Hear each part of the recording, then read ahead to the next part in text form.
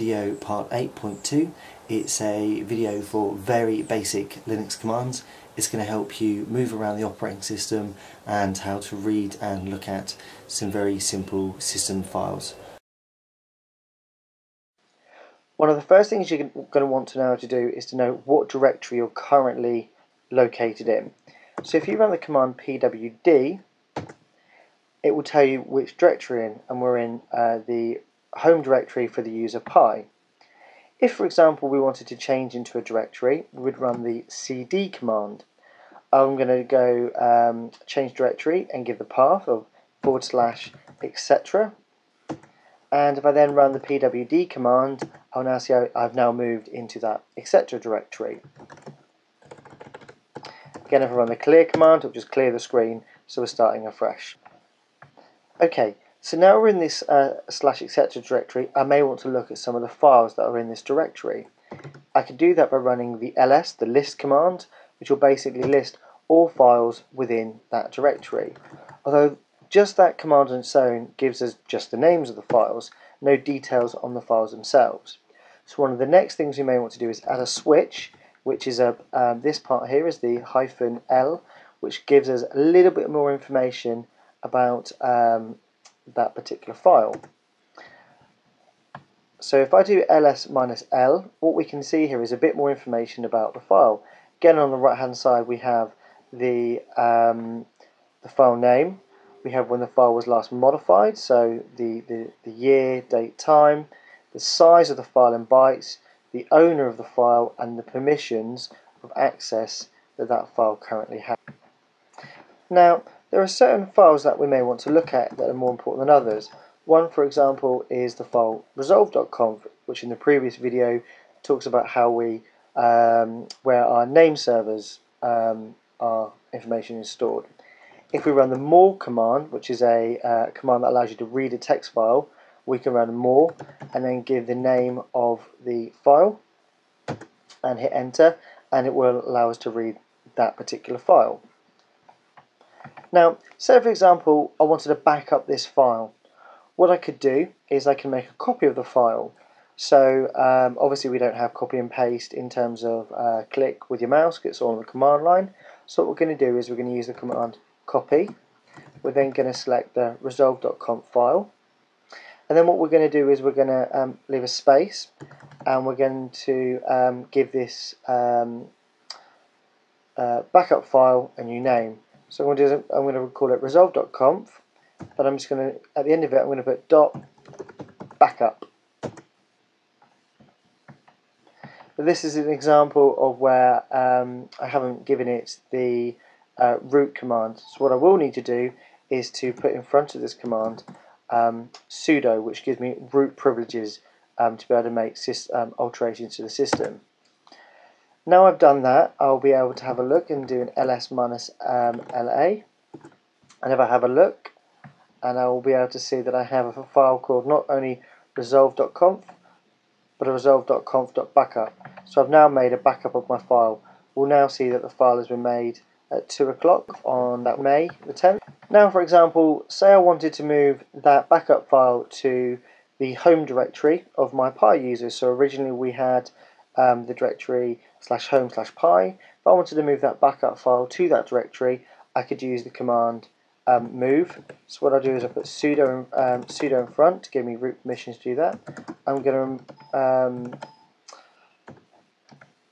going to give myself root permissions, run the move command. I'm then going to say which file I want to move, and then I'm then going to say which directory I'm going to put that in.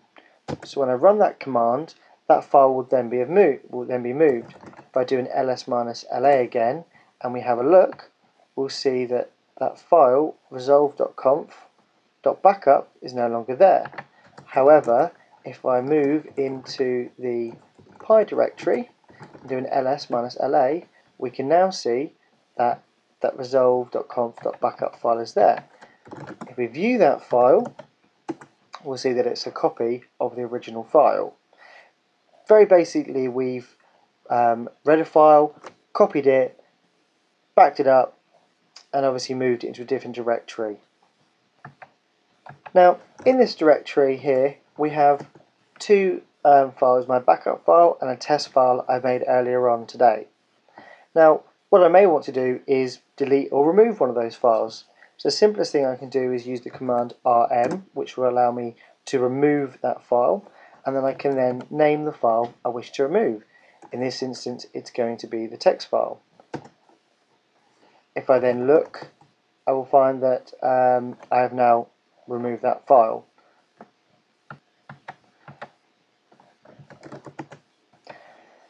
Now one of the next things I might want to do is make a blank file that I might want to start using for scripting or programming, or just a temporary file to put some data in. So I'm going to use the command touch, which will create a very, very basic file. I'm going to do recreate this file I just deleted, called test.txt. If we do an ls on there again, we can see that file has been created. What I might want to do though is to move that into a directory. So what I can do is I can create a new directory called, we'll call for example backup. So if I run the command mkdir backup, that will be make a dir directory called backup.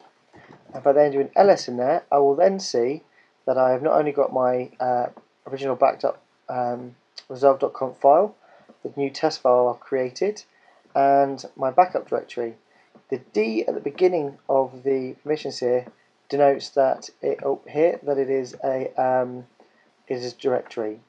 If, for example, I wanted to move these two files into that directory there, what I could do is I could say move test.txt into backup, and I could also move resolve.conf into backup. If I then run my ls-l, those two files appear to have gone missing. If I move into the backup directory and then have a look in there, we can now see that they are within that file. Now, say for example I'd forgotten where I'd put that backup file or that test file. One of the useful commands I can use is find. I'm going to start with find space /, which would allow me to search from the front of the root file structure. I will then do the switch -name, so I'm looking for the name of that file. I'm then going to put in test.txt, which is the file we just created. I'm going to also have to remember to put in sudo at the beginning of that, so I can run the permissions through there. And I'll let that run for a moment.